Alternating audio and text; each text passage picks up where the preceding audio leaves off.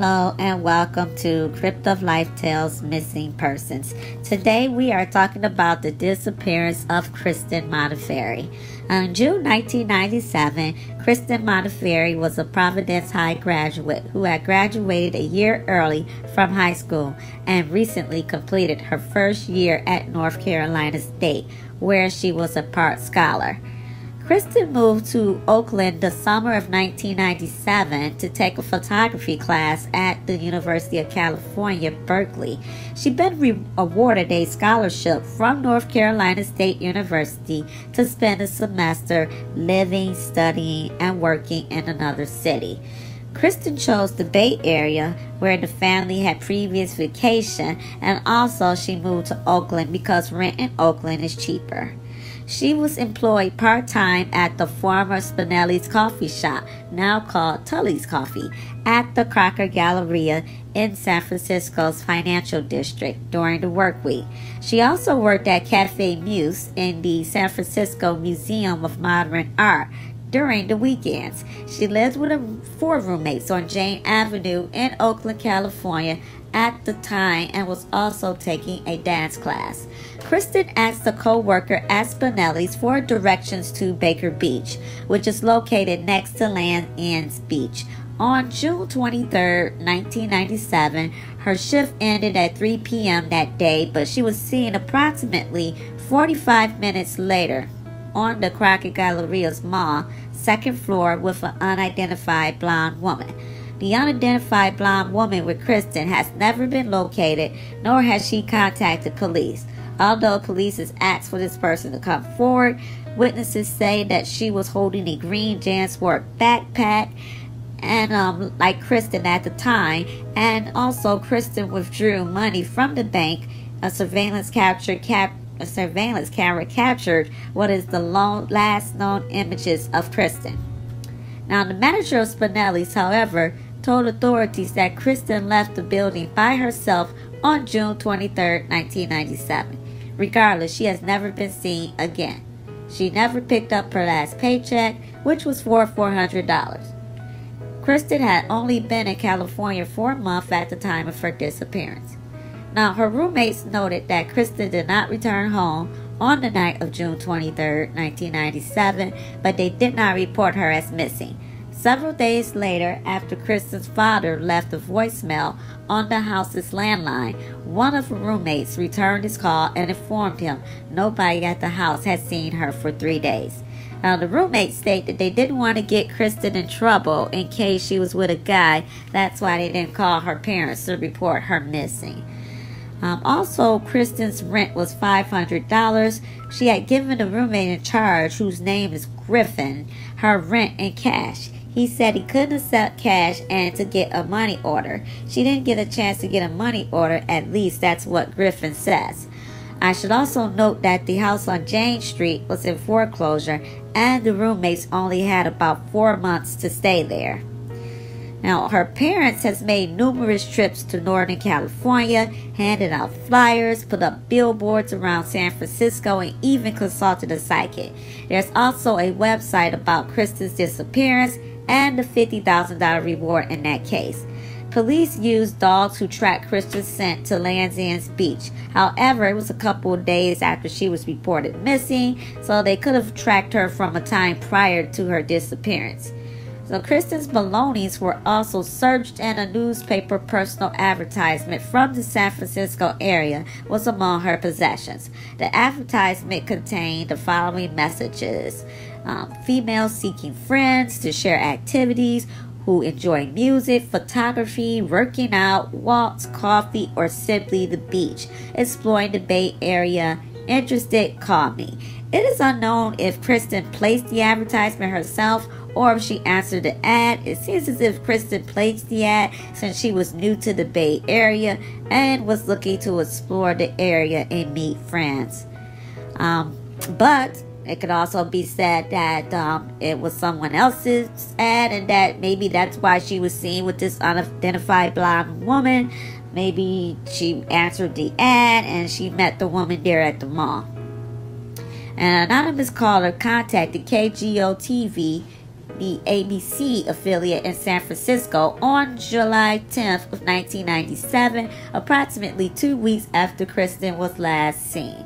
The caller said that he knew the identities of 2 women who abducted and murdered Kristen and placed her remains under a bridge in the Point Reyes area of Marin County, California. His story was that 2 women killed Kristen in a lesbian love triangle, and he went into a lot of detail about who they were, names, and places, which it sounded suspect because Kristen was not known to be a lesbian. Friends, family, no one says that she was a lesbian.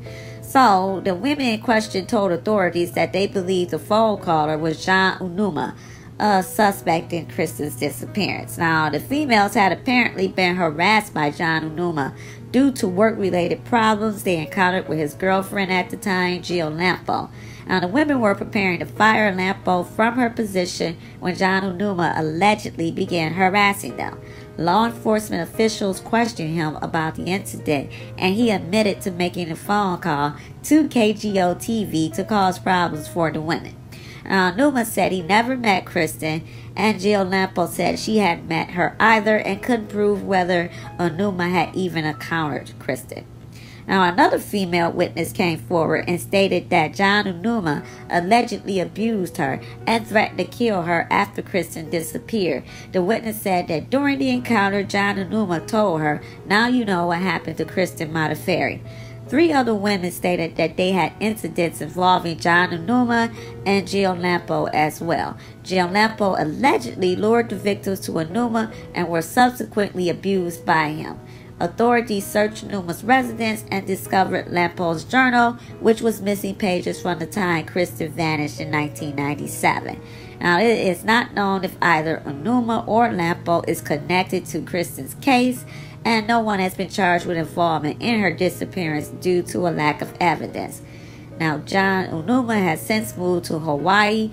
Now, it was reported that he was evicted from a house he was staying at in Hawaii, and that in the attic was a case of his that was found, and it contained clippings of Kristen's disappearance.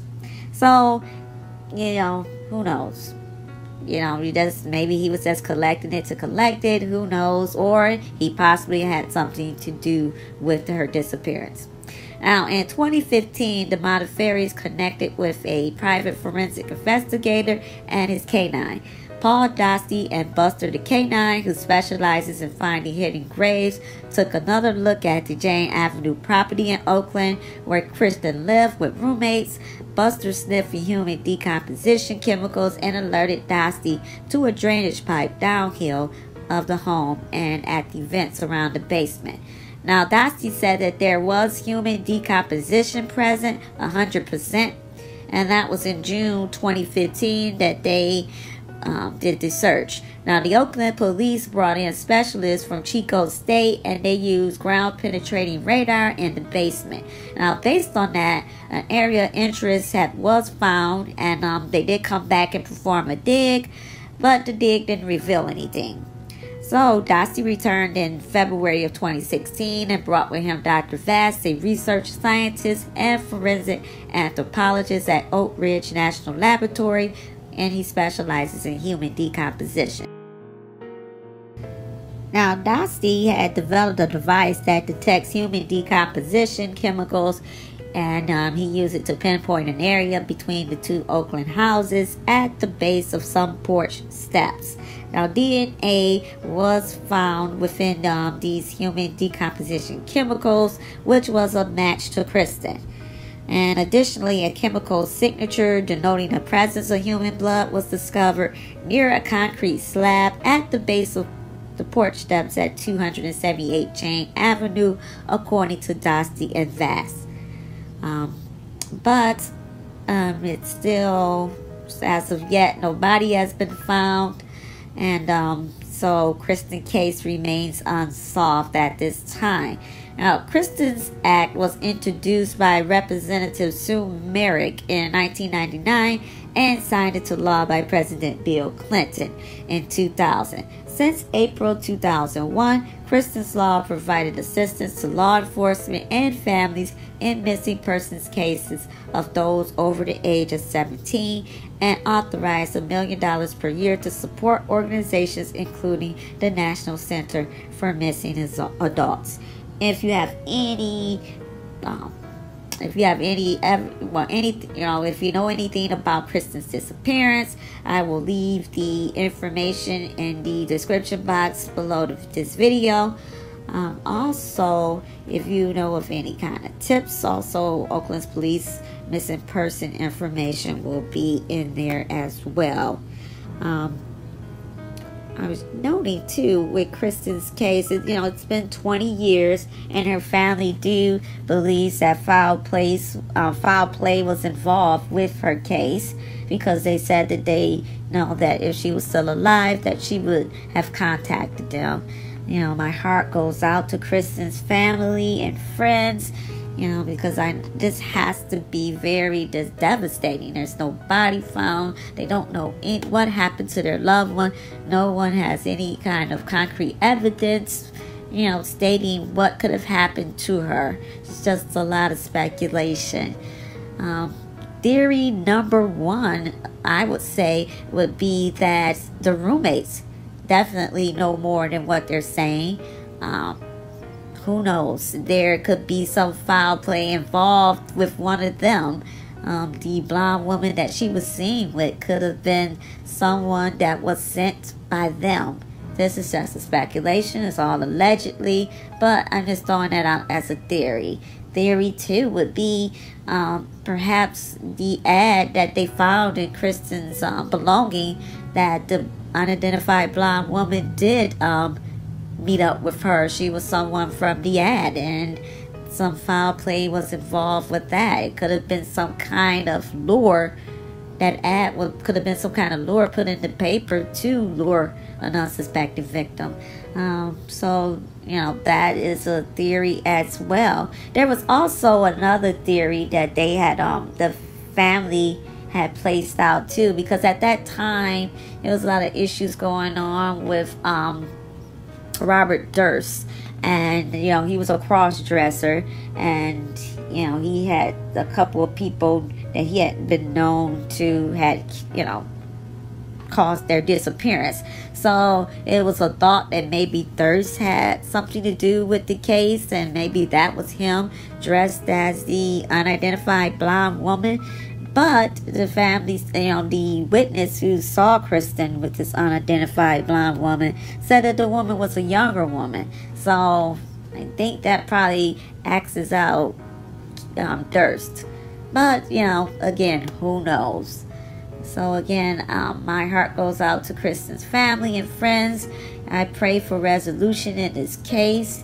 And I definitely pray that one day they find their loved one.